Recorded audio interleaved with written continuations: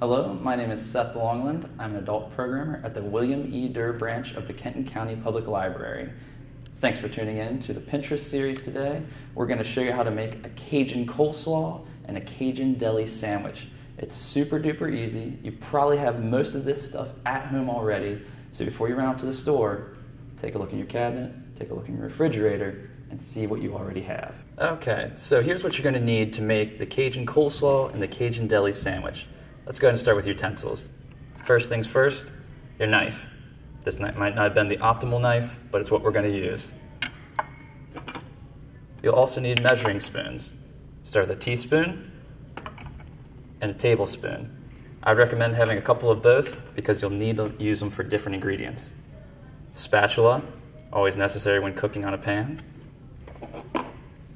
And a half-cup measuring cup. You can do a full cup if you've got it, just do whatever you have there. So for the Cajun coleslaw, first things first, broccoli slaw. Super easy to get. Any deli store will have that. You're also going to need some mayo. I go with light mayo. You're going to need some mustard, just regular old mustard. Some horseradish sauce. You're going to need some Cajun powder or blackening powder, whichever.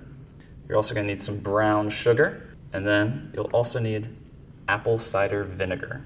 On the veggie front, an orange bell pepper, a yellow bell pepper, and these can be substituted for red if you prefer, and scallions, otherwise known as green onion.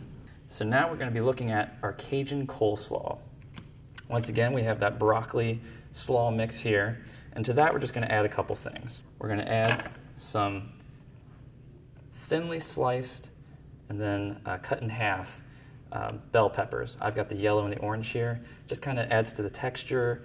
You want to keep it thinner so it kind of melds with the slaw there. But if you want bigger chunks, go ahead and put bigger chunks in there. It's not going to hurt it at all. The other thing we're going to add to the slaw mixture is some scallion.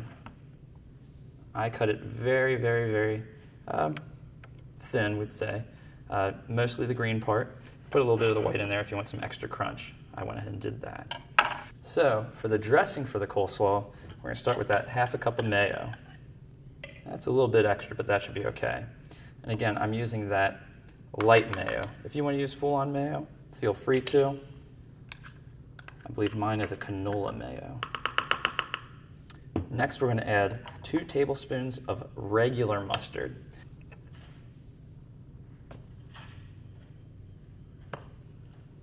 So there's the first tablespoon, the second tablespoon. We are also going to do 2 tablespoons of horseradish sauce.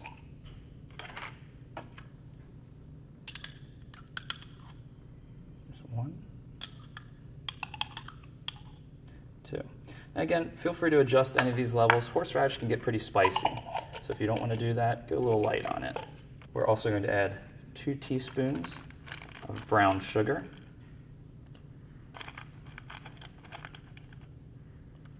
And since it's a little spicy, we'll add just a little extra. And then 2 teaspoons of the Cajun seasoning or blackening seasoning. Now we'll give this a good mix together. If you have a whisk, that might be a little bit better to use, but you can use a spoon as well. Okay, so it looks like everything is pretty well combined there. So we're going to go ahead and pour this into our slaw mixture. Okay, now we're going to stir together all this here. Just really want to toss it all together. Make sure it gets a nice even coating. And that's starting to look nice, nice and combined. That's the key. You want everything covered. You want a nice bite of that dressing in every single bite of slaw. Final thing you can do for this is drizzle a little bit of apple cider vinegar right on top of that. Or sometimes a splash of apple cider vinegar. And I also like to add some cracked pepper.